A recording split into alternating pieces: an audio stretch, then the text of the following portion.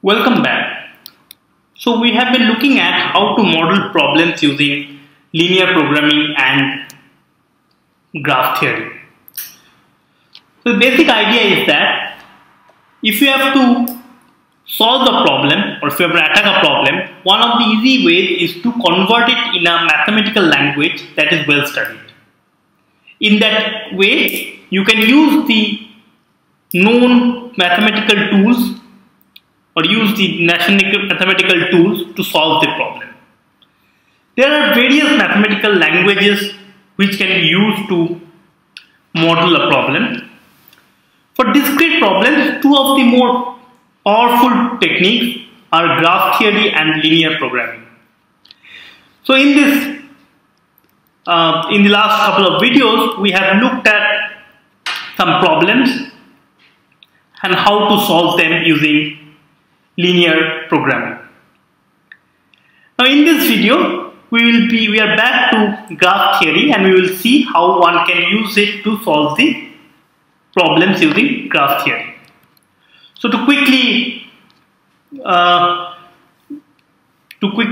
revise what a graph is something like this, right? We have a set of vertices and a set of edges, which are basically arrows or lines between the set of vertices. The vertices represent certain objects or states or something like that. The edges represent relationships between the vertices, so binary relations in particular. And using this model of using this kind of a structure, we can represent various problems. So, for example, this is a set of vertices and this is a set of edges that we have, right?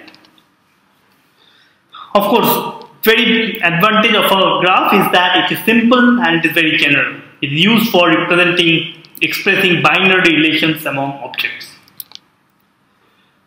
We have seen some of the examples already. A typical example is a friendship graph where every person is a vertex, and if two persons are friends, then there is an edge between the respective vertices. And we get a friendship graph using this technique. Or we can have directed graph when the relationship is not reflexive. In that case, we can add edges in one direction. I mean, the edges can have direction, and we call directed graph. Right? So the edges can have directions, and we have what we call as directed graphs. Now, a typical example of a directed graph is the internet graph, where every website is a vertex, and if there is a link from a website to another website, it is a directed graph. And we get the internet graph, which is used a lot by various search engines. So this is, for example, a particular kind of directed graph. This is a short of the internet graph. We can also have weights on the edges, and in that case we can have weighted directed graph. For example, we can have weights like this, and we get a weighted directed graph. For example, in the case of road networks, we can have vertices that are cities, edges that are roads, and the weights can represent the distance between two vertices, right? For example, here, distance between Amsterdam to Berlin is 690 miles, and so on. Similarly, the air connectivity, we can have, if the vertices are airports and whether there is an edge between, one vertex to the another, if there is a flight between those two vertices. Typical example, you can see it in almost any airplane. This map is usually there. It is a directed map of the air connectivity, right? There are many other problems that can be converted into graph theory, and hence studying structure of graphs and designing algorithms for graphs is a very important field. As a formal definition, we have seen this thing many times. We can have vertices, which is a set of elements, edges, which are pairs of objects, pairs of vertices. The graph is given as the vertex and the edge, and there can be, the edges can be weighted, namely there can be weights on every edge. So there is a weight function from the edge set to the real numbers. Now using all these things, let's try to first solve the problem of the telephone tower problem that we were dealing with last, we spoke about last video. So here basically you have n important locations, and we want to ensure that all the n important locations have 3G network. So for that, to ensure that a location has 3G network, we have to first upgrade some of the towers, to upgrade the infrastructure of some of the towers, and every of these n locations must be in a distance less than 1 kilometer from at least one tower. Right? And it's still an optimization problem because we want to minimize the number of towers we want to optimize. Now let's try to model it as graph. So let the important locations and this be V1 to Vn and the towers be in the location T1 to Tk. Right? And if two of the locations are in distance 1 kilometer, then we will draw an edge between them. So the vertex set is V1 to Vn and T1 to Tk, and if there is a location, if two locations are close to less than 1 kilometer distance, we draw an edge between them. By doing so, we get a graph of this form, something like this, where the red vertices are the tower locations and the grey vertices are the non-tower locations. Now what is it that we want? Okay, so what does this graph say? This says that this vertex A is distance less than 1 kilometer from D. It is, but this is, for example, the vertex J is distance 1 kilometer from both C and E. So if A has to get the 3G connection, then D must be upgraded. Whereas if J has to get the 3G connection, either C or E has to be upgraded, and so on. Now clearly this is a toy example, in the sense that the graph is not an original graph, so it doesn't exactly show all the complexities of this problem. But the main idea is we have to pick a set of red edges, red vertices, such that for all vertex in the graph, at least one neighbor is picked, one of the red neighbors is picked, and we want to minimize the number of vertices picked. Now this is a typical problem, we call it as a vertex cover problem.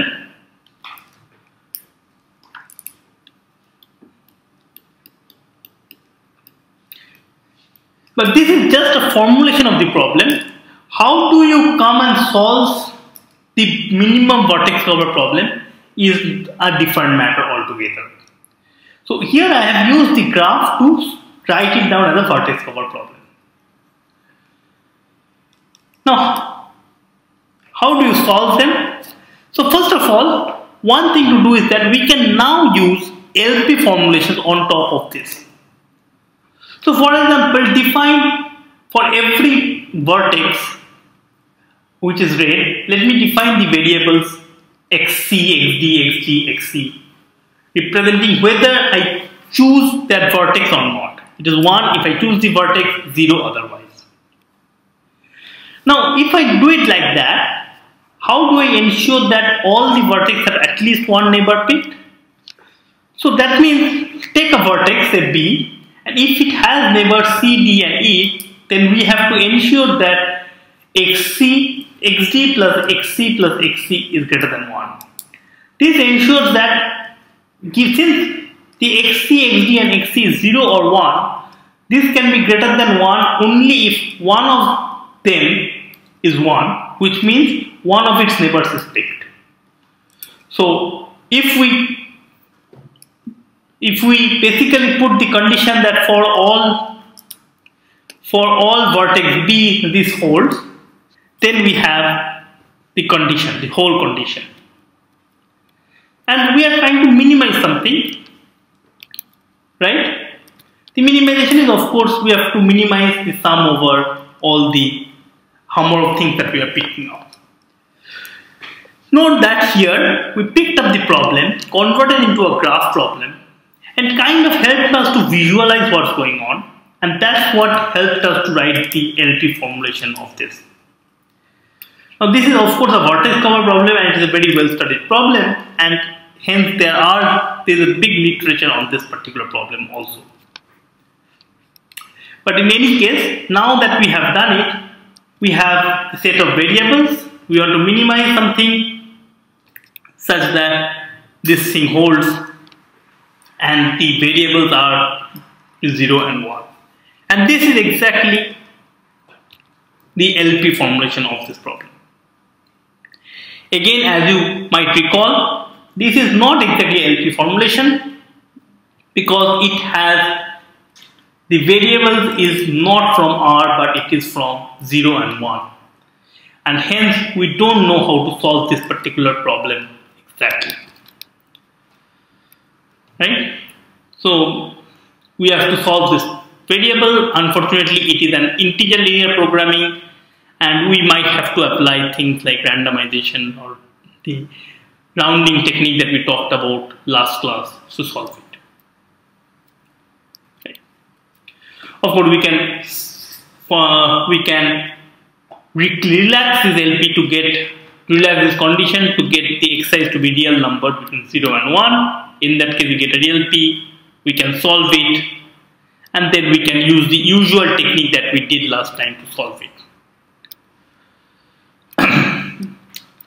Now, the main point here is not how to solve it, but the fact that we can take the problem, use graph theory to model it or visualize it, and then use linear programming to model that problem into a defined setup. Now let's moving on to another problem. Here is the scheduling problem that we had. Here we had this 6 meetings that we have, and the HR has to ensure what is the least number of rooms to book such that it can arrange for the meetings to be held in different rooms so that there is no confusion, or rather 2 meetings which are clashing in time doesn't happen in the same room. What is the minimum number of rooms to be done? Now again, we can use graph theory to solve this or to model this problem. So here we represent every meeting as a vertex, and we draw an edge between 2 vertices if there is a clash in time. And we want to slot them in different rooms so that if there is an edge between 2 vertices, they happen in 2 different rooms. So in other words, we want to color the vertices using as less number of colors as possible. And this is what, of course, we have done this problem. It is the famous chromatic number of graphs. Right? So in other words, we want to kind of assign the vertices to rooms, in other words colors, such that no 2 adjacent vertices has the same color. The question is that what is the minimum number of colors required to color the graph?